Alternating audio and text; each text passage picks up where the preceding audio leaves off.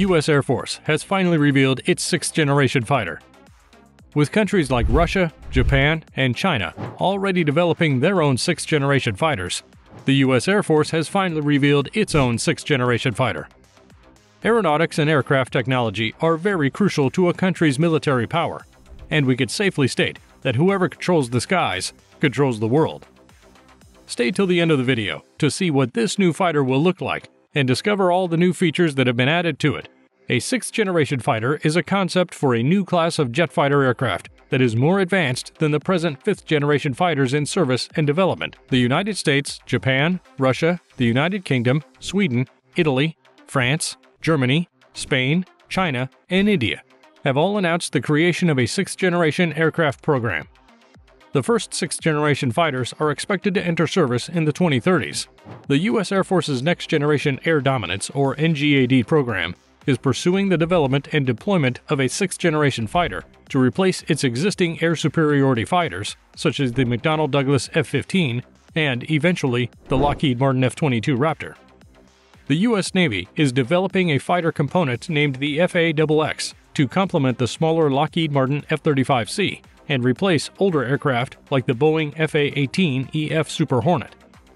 In 2008, the U.S. Navy launched the FAXX program.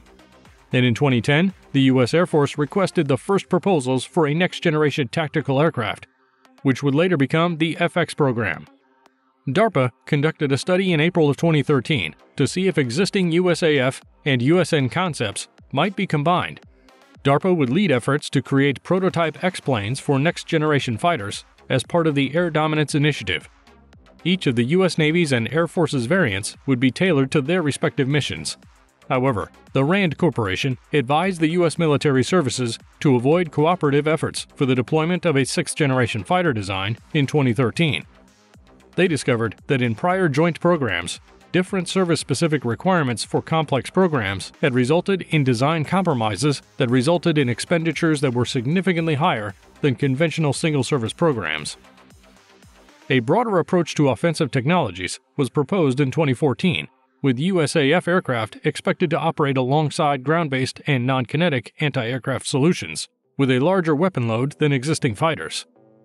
Instead of focusing on the sixth-generation fighter, the U.S. Air Force formalized this shift to its Air Superiority 2030 plan, committing to a network of integrated systems disaggregated across various aircraft.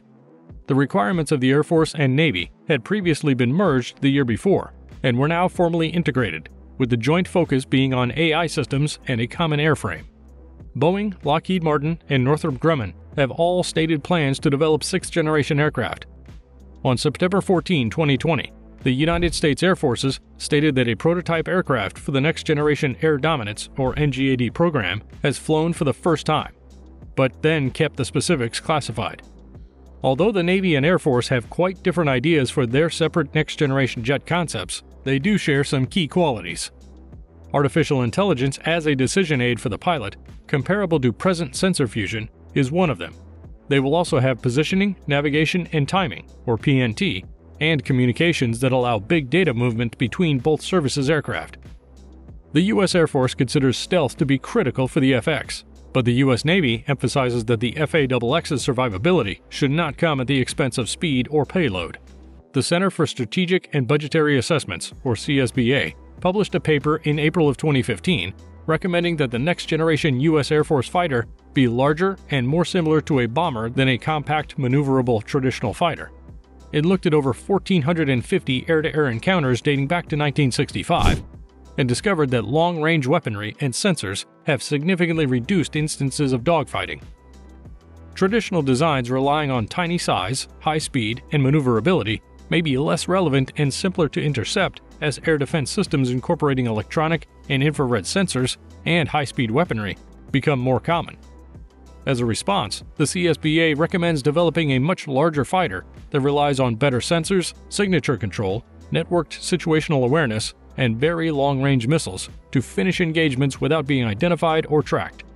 While present engines perform best at a single point in the flight envelope, sixth-generation engines are expected to have a variable cycle, allowing for more range, faster acceleration, and better subsonic cruising efficiency at any speed or altitude. The engine would be configured to behave like a turbojet at supersonic speeds, while acting like a high bypass turbofan for efficient cruising at lower speeds. Aircraft using this engine type will most likely be able to supercruise. The technology is being developed by the Air Force under the Adaptive Engine Transition Program, or AETP, and by the Navy under its Variable Cycle Advanced Technology, or VCAT program.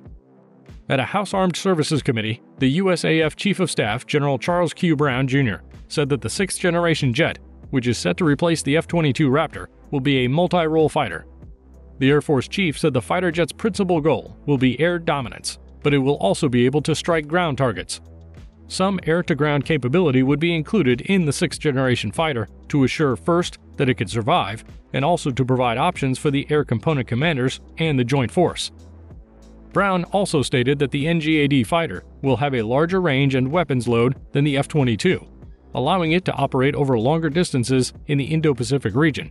These specifications correspond to concept drawings previously disclosed in a USAF biannual report for acquisition, which suggested a larger blended wing airframe than the F-22, allowing for a larger weapons bay and fuel tank on the inside. According to Air Force magazine, reported by General Mark D. Kelly, the Chief of Air Combat Command, there may be two variants of NGAD, one with a high range and payload for the Indo-Pacific, and one with a shorter range and payload for prospective conflict regions in Europe. The flight control software for the Air Force's future fighter is being constructed separately from the software that governs its mission systems, a unique feature that the service's top general claims will allow the aircraft to be updated with new technologies more swiftly. During a roundtable with reporters on April 12, Air Force Chief of Staff General C.Q. Brown said the approach for the so-called Next-Generation Air Dominance program is one he believes the service has not followed in any of its previous fighters. Since announcing the maiden flight of an NGAD demonstrator in 2020, Air Force officials have kept quiet about the project, which would eventually replace the F-22 Raptor with a sixth-generation family of systems that will include a fighter and uncrewed aircraft.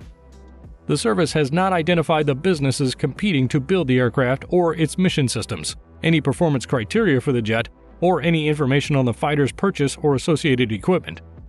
While the NGAD's status as a highly classified is one obvious reason for the lack of public information about it, the program's decoupled software approach raises the possibility that even those with insider knowledge of the NGAD aircraft won't be able to predict what kinds of novel technology will ultimately be installed. Decoupling the flight control and mission system software allows the Air Force to incorporate new technologies that are currently in development, as long as they fit within the plane and match the weight, power, and cooling requirements. Before we conclude, be sure to subscribe for more content like this. While the NGAD program is still kept under wraps, funding for it has been steadily increasing over the last few years, indicating that progress is being made. In fiscal 2023, the Air Force wants $1.65 billion for the Next Generation Air Dominance program, up $133 million over its FY22 proposal. Earlier this month, Major General James Pescia, the Air Force's Deputy Assistant Secretary for Budget, attributed that increase to advanced sensors and resilient communications gear for the sixth-generation fighter, the kinds of mission systems Brown suggested could be continuously evaluated throughout NGAD's development. Do you think the US Air Force will produce the best sixth-generation fighter? Comment down below. Also, check out our video on NATO's deadliest weapon that will shock the world.